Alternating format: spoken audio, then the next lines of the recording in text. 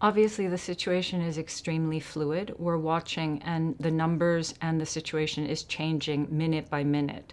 But right now, what we can confirm is that at least 150,000 people have fled. They are refugees now outside of Ukraine.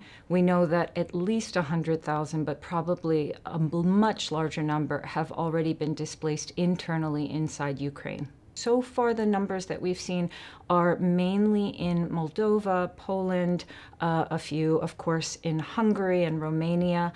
We may start to see numbers that are further afield, but for the time being, most people are trying to flee just directly over the border into neighboring countries. UNHCR is preparing for up to 4 million people that will flee into neighboring countries. However, your guess is almost as good as mine at this point, because we really don't know how the situation is going to develop.